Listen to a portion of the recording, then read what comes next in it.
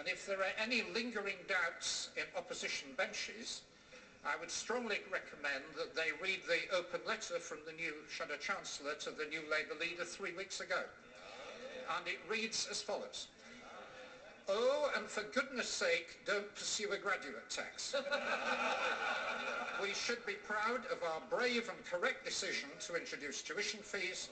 Students don't pay them, graduates do, when they're earning more than $15,000 a year at very low rates, stopped from their pay, just like... Order. I apologise for interrupting the Secretary of State, but I want to hear every word of the Secretary of State's statement, and every member should want to do the same. Secretary of State.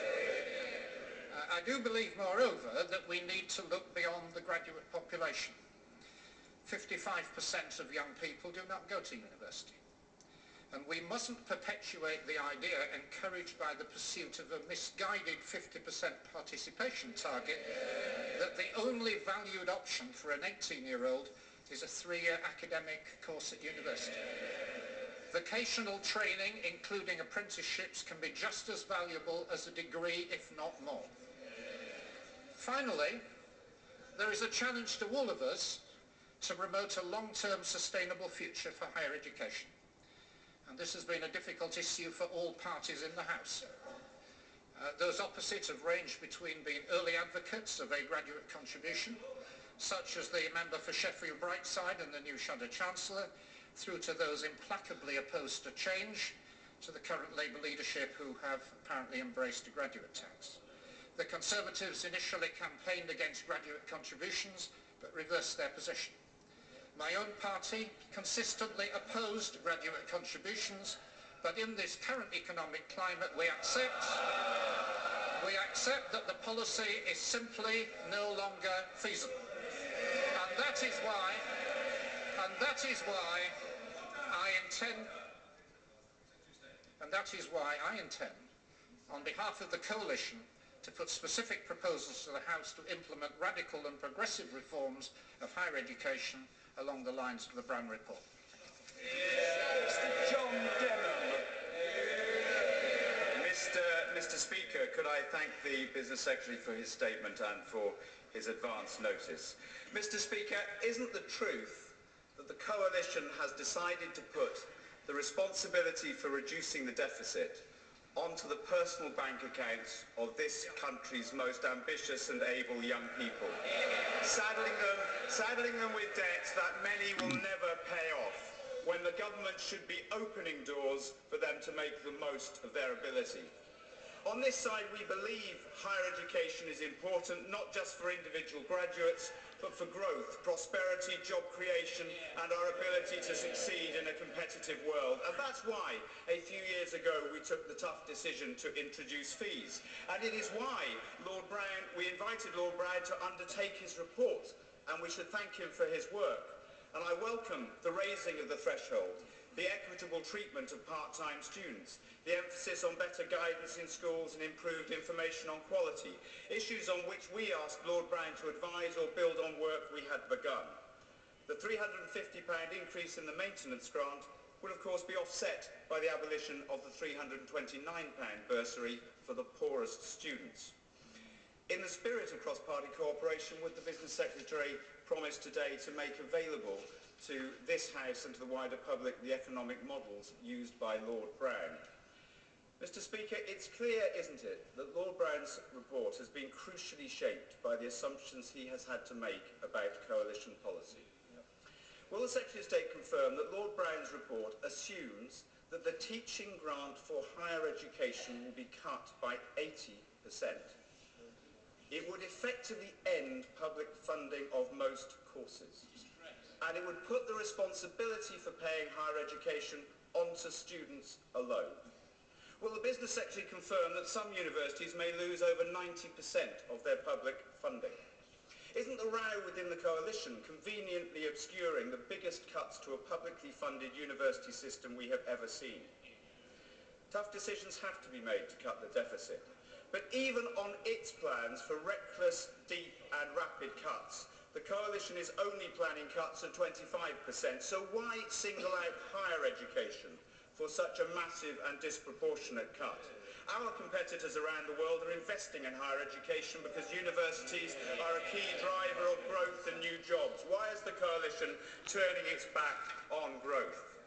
Mr. Speaker, the Business Secretary says some universities may charge less than £7,000.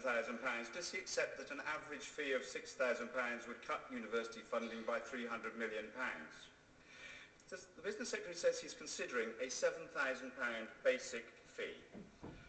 On the 28th of April this year, the leader of the Liberal Democrats, now the Deputy Prime Minister, said, if fees rise to £7,000 a year, within 5 years some students will be leaving university up to £44,000 in debt. That would be a disaster. If we have learned one thing from the economic crisis, it is that you can't build a future on debt. So, what exactly is the difference between... What exactly it was the Deputy Prime Minister's conclusion, and I asked, what exactly is the difference? What is the difference between the £7,000 per year fees? What is the difference between the £7,000 per year fees that the Deputy Prime Minister believes would be a disaster and the £7,000 a year fees that his Business Secretary now proposes?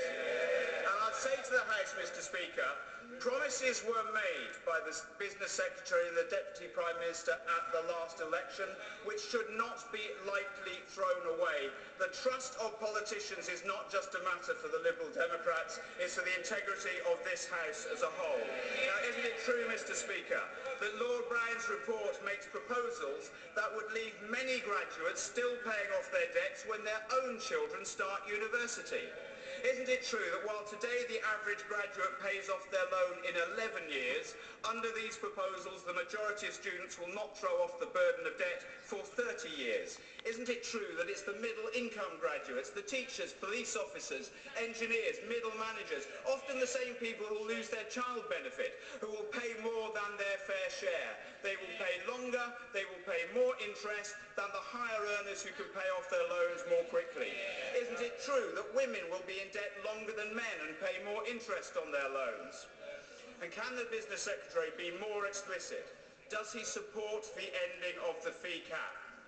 A student taking a course costing £12,000 per annum will leave with a total debt, including maintenance, of £47,250, compared with the £32,000 debt the Business Secretary says is the basic.